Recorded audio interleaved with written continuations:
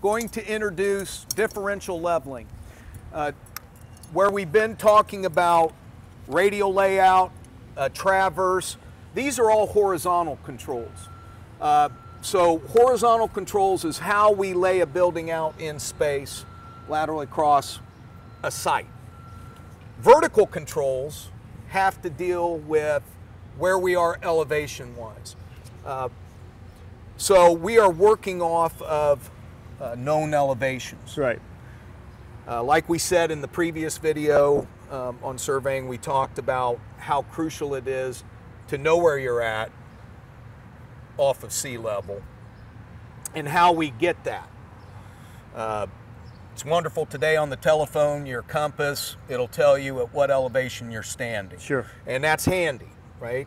But as it pertains to construction, if that building isn't put in the right spot, Height-wise, elevation-wise. Right, and sometimes that height-wise is maybe even more crucial depending on how much underground we have around. Sure. On Purdue's campus, you can't put a building in the wrong spot, because if you're too low, we can't run water uphill.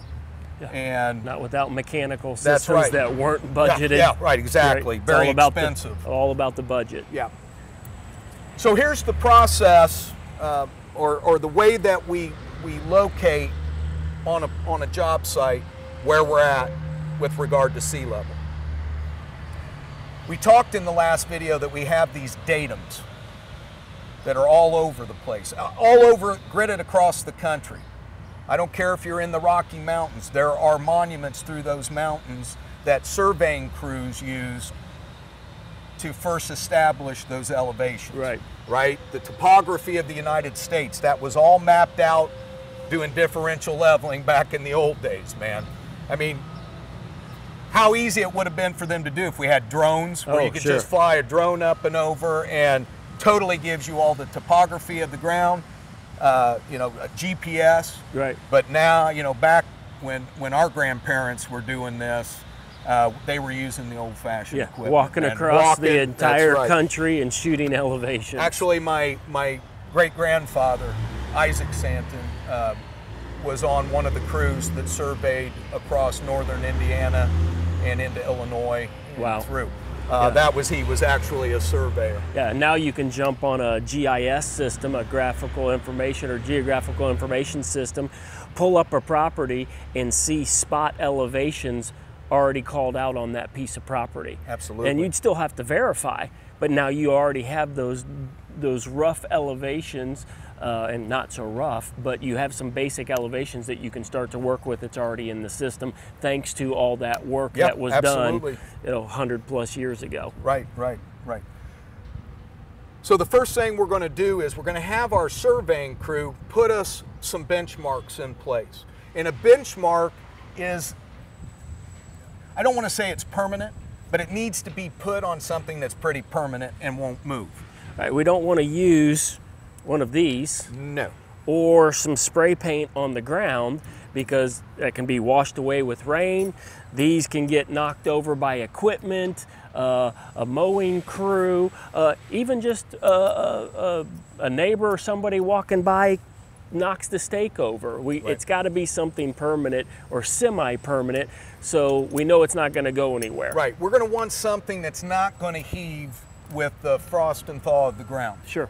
So if we put something in the ground, we need to get it deep enough, and in Indiana that's going to be 3 feet, right? Our frost line in Indiana, most of Indiana's 3 foot, as we start in the south and work our way up north, just within our state, that line changes, and that's in the code book. I know a lot on my job sites, and my job sites tend to be smaller, you know, usually maximum of 40 or 50 acres.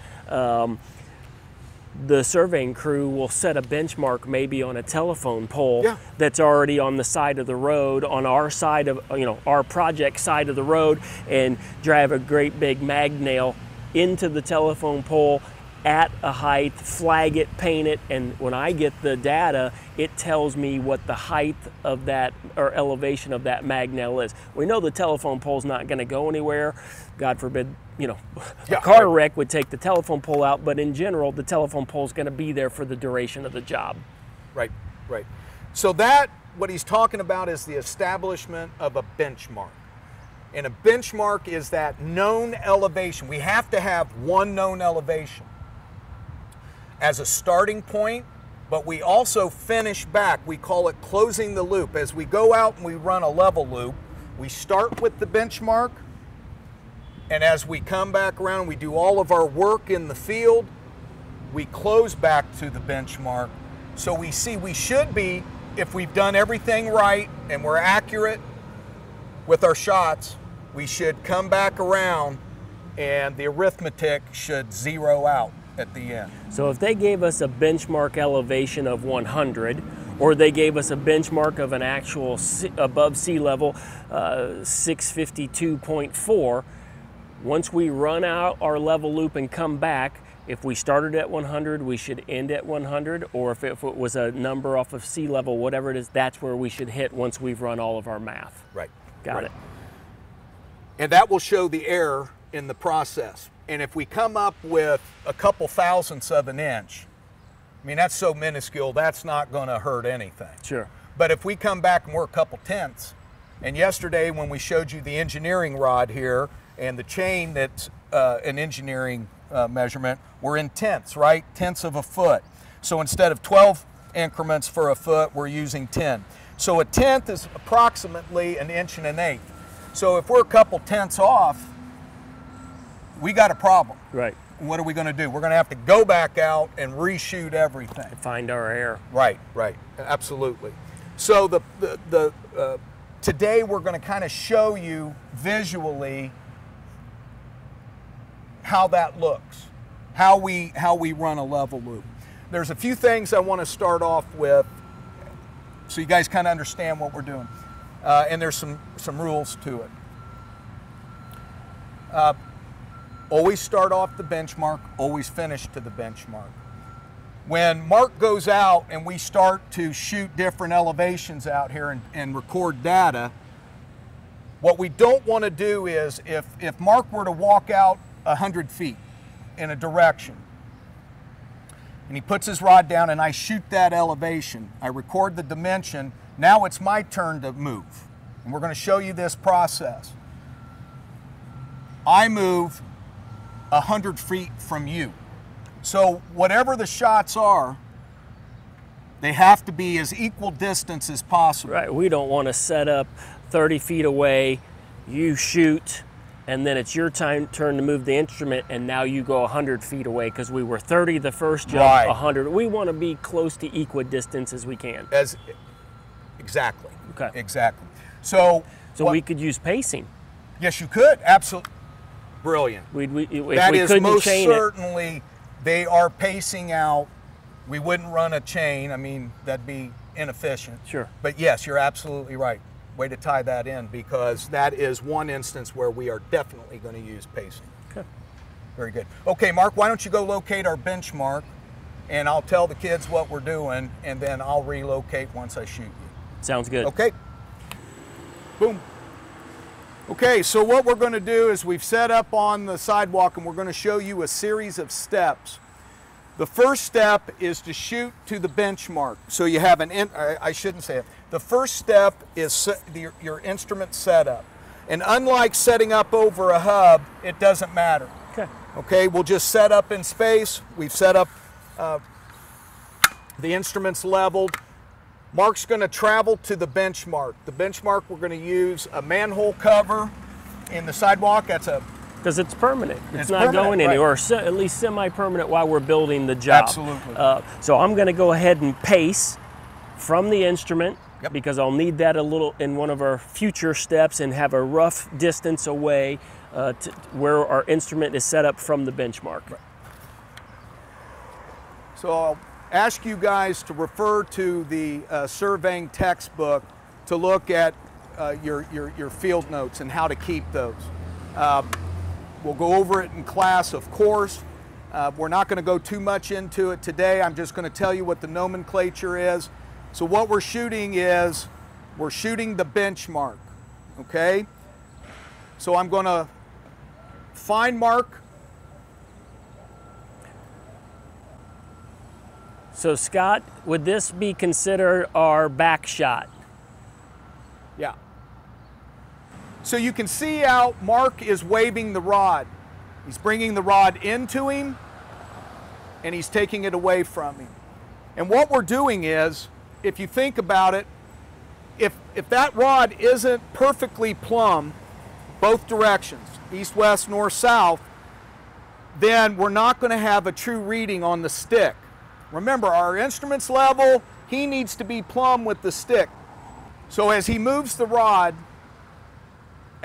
when it's perfectly plumb, is the lowest number we're going to register.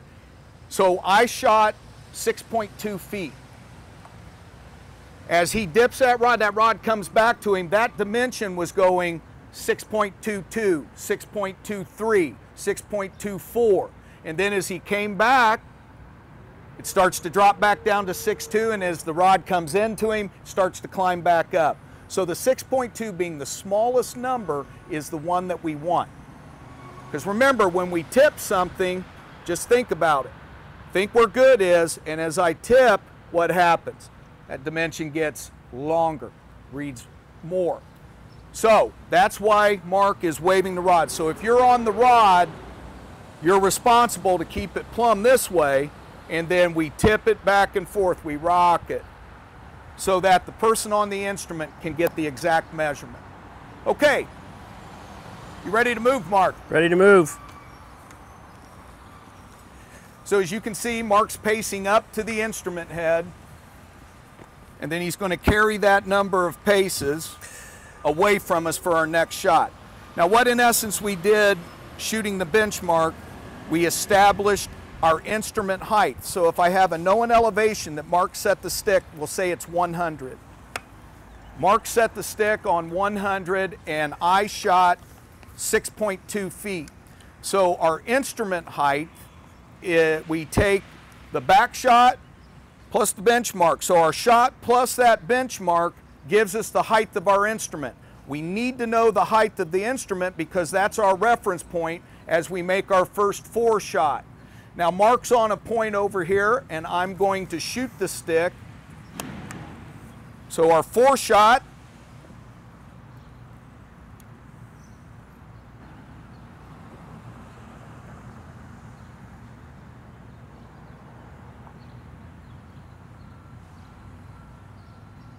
okay, we shot 4.12 feet. So if I want to know the elevation of that point in which Mark has stuck the rod, I take instrument height minus the 4 shot, and that takes us down to whatever that equals. So the 106.2 minus the 4.12 gives us the elevation above sea level of where the stick is. Now at this point, it's my turn to jump the stick. So Scott, So I'm going to pick up, I'll pace to Mark, and then I'll go set my instrument up for the next shot in the loop. Paced 17 paces to Mark from where my original setup was at to where I'm setting up now was 17 paces to him and then 17 paces to the new location.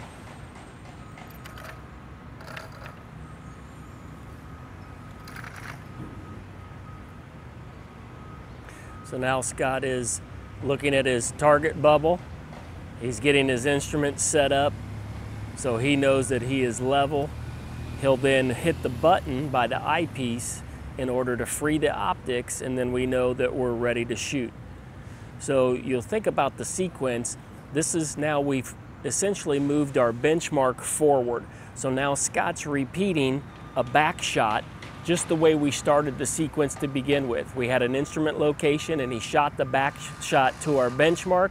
Now we've just moved everything forward. So I am now sitting on a new temporary benchmark or a turning point. So this would be turning point 1.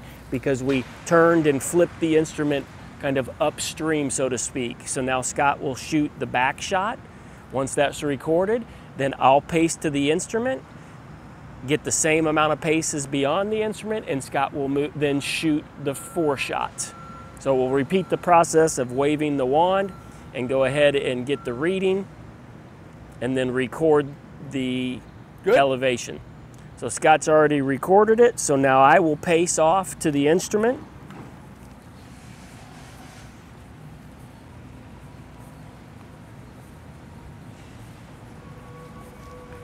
So I have 14 paces. So now I'll pace forward because we want to be as close to equal distance as we can. 14 paces.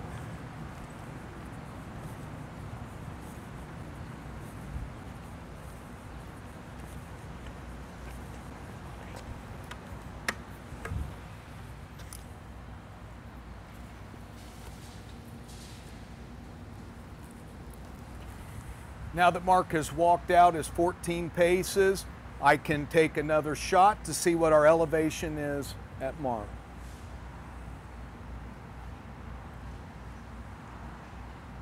.92 feet. Very good. Record that in our field book. So now that we've come to the end of our loop and we're going to start heading back home, what I have to do now is I have to make a slight instrument shift, and then we'll head back to the manhole to close the loop. And if we did everything right, we should come back at 100. So, okay, let me do a quick, I'm just going to move to the side. So that'll give us a new instrument, height of instrument setup. Okay, now I'll pick Mark back up. So we're establishing a back shot.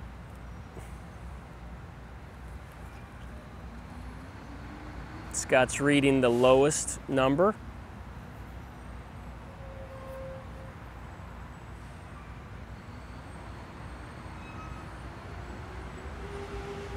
Okay. So then I would pace back to Scott so we can go equidistance again.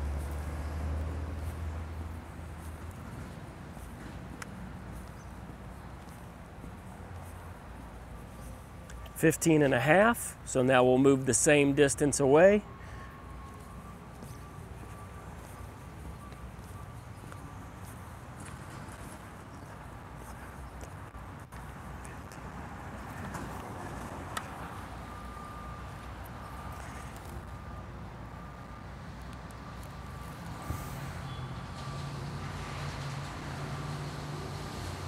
Perfect. We've shot him. Now it's my turn to skip the rod, and then we'll close the loop on the benchmark. So I'm just pivoting around. Scott will pace to my point and then match his paces down. So he's just resetting up. He'll establish his location. So we have another turning point, and this will all be recorded in your field point. You have turning point 1, turning point 2, turning point 3, however many you need to get back to your original benchmark. So each time he moves the instrument, we have to go back through the leveling process of the instrument and make sure that it's ready to be moved.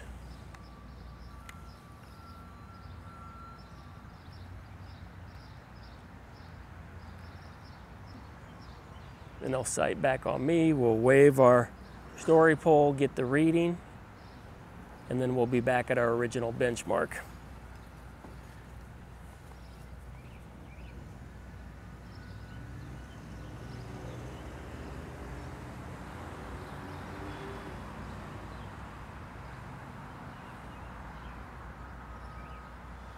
Good. So my job when I'm on the story pole, I don't want to be leaning out to the side because that's giving us a bad measurement. You want to have the story pole out in front of you. Try to be as plumb as you can and try to just do nice, long, slow movements without tipping to the left and right. We're just closing the loop, so as long as we have recorded our data along the way, we can take care of our error with math. So now I'll pace off to Scott.